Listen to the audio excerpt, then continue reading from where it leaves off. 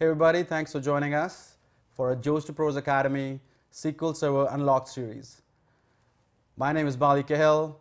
I have Rick here with me. So this series came up by our users who are on Joes to Pros Academy who wanted to know about certain topics.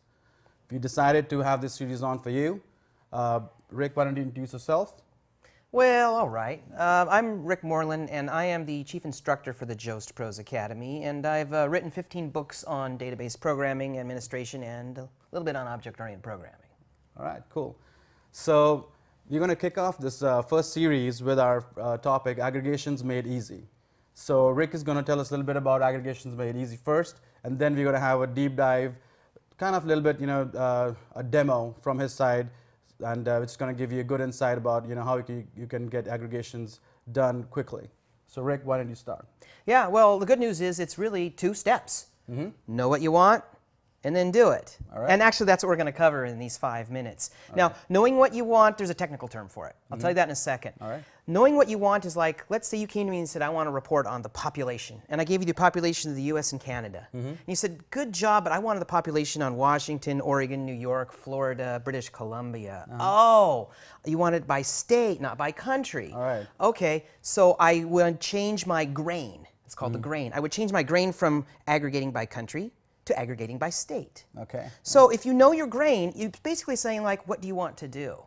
So we're going to show an example where we have got a line item of every invoice every customer has ever ordered, and we have repeat customers that are in there many times. All right. But we don't want to see them listed many times, so our grain is going to be 1 line per customer. If you ordered 100 times, well, there should be 100 next to your name. If you've ordered once, there should be a 1 next to your name. So our grain is going to be the customer ID, but we're going to start off by looking at the raw table and doing it step by step. All right, perfect. So before we jump into it, who is the end audience? What do you think recommended audience for this demo of yours? Oh, this is for people who have gotten comfortable with SQL, and there's a lot of people. There's analysts kind of at the beginning stages of their career, and sometimes there's semi-technical managers who need to be liaisons between teams, or if you're starting your quest on SQL Server and you've done some administration and now you're getting into more of the development side, All right.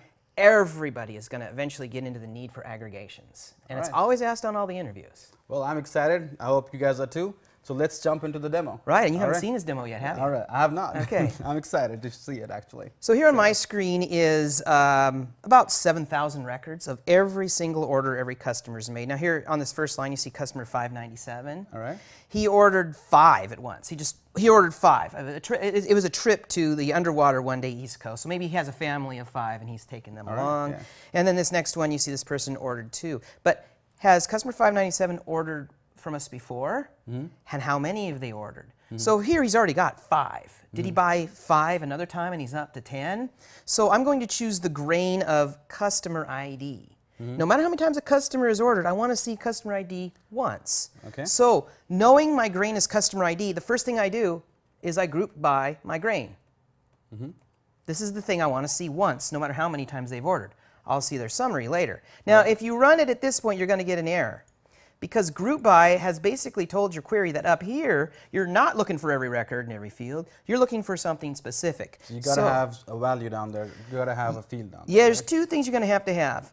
The first thing is always match your grain, because you want to see the customer. Okay. And then choose what you want to see. And I said, I want to see their total, which is a sum. I want to see the total of their quantity. All right. So I'll go ahead and run this. Okay. And we can see here's customer 593 has ordered 10. Customer 261 has ordered 4. Customer 0, which is, I have a 0 in there for people who've read the books and seen this stuff. Customer 0 is a self-ordering testing system. Sometimes people put zeros in for a testing placeholder. Okay. So I put that in there too. All right. And now I'm looking at customer 593 or customer 355 who has 40. Now it's possible customer 355 owns a company and he bought 40, 1 for each person in his work. Or maybe he's got a family of 4 and he's gone 10 times. Yeah. So what I see here is a quantity of units sold. Now notice I have not named the field yet, because whenever you have an expression field, in this case it's an aggregate, it just says, hey, you haven't picked the name of the field. So I'm going to go ahead and name this as total units ordered, or orders I should say. Okay. Let me back up a little bit. Now I'm going to run it again, and all this did is neaten up our query, which is essential if the presentation layer is consuming this. You have a website consuming it. Then you know exactly. You have to name everything because the two systems are ordered, talking. and then you can refer to it back. Yeah. Depending upon how complex the queries get, right? Exactly. Yeah, I want to give it a logical name. Yeah. So great, customer 593 has ordered 10 units, but did he order 5 and 5? Or 5 and 2 and 3? Or did he order 2 10 times? So I also want to know not just how many units we've ordered, but how many invoices those were on. Okay. You follow what I'm saying? Okay, so what I'm going to do now is I'm going to use a count function. Now what should I count? Should I count the customer ID? And when you get to count, you can actually say, look, I just want to count rows.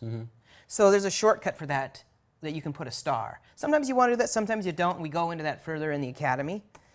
And then I'm just going to say, this is the total invoice orders.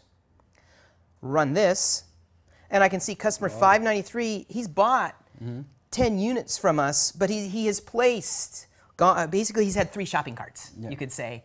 And in those 3 shopping carts, he's bought a total of 10 items. 10 items. All right. This is pretty neat. This is very nice. So, so when it comes down to aggregation functions, like what are the key things which somebody has to keep in mind, so that they avoid errors and they have their data sets as you're showing right now.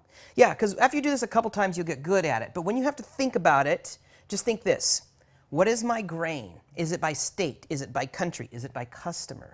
Is it by year? Whatever it's by, put that after the group by. All right. And I usually, as a good practice, put that as the first field in the summary. Because watch what happens if I don't. It still runs, but you have no idea who these numbers belong to. Yeah. So here's the quick summary of it. Know your grain. Put that grain in the group by and in your select.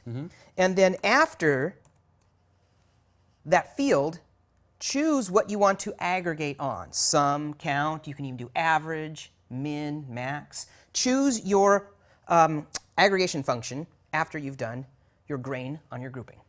That was some really good stuff, Rick. Thanks for the great presentation. I think so everybody who's joining us during this presentation feels the same way too. Do send us your feedback. Also suggest some topics so that we can incorporate that in the upcoming episodes. Until next time, keep watching. Thank you.